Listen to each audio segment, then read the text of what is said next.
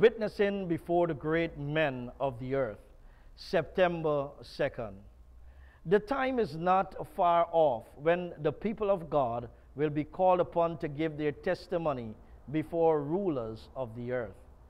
Not 1 in 20 has a realization of the rapidness in terms of how soon Christ would return. We must understand that the times that we're living in right now does not afford us to be caught up with vanity or trifling behaviors. We should ensure that we do not engage the mind with unimportant matters or matters that are not salvific. The Bible tells us in the book of Matthew chapter 10 and verse 18, "And ye shall be brought before governors and kings for my sake, for a testimony against them and the Gentiles." As we consider the word testimony, we understand in this context that it means witness.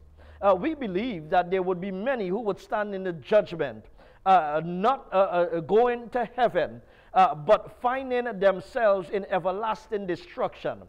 But even as they stand there, the word of God will come back to them, and God will open their eyes to see several instances where the witness through his word and through his people stood before them. The Bible says we will be witnesses. We will be testimonies as we stand on God's behalf. You might be wondering what you would say as your testimony.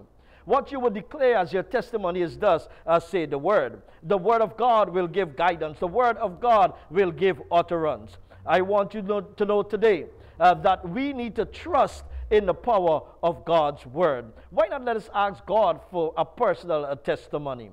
Father in heaven, we pray that you will be with us. Grant us a personal testimony from your word.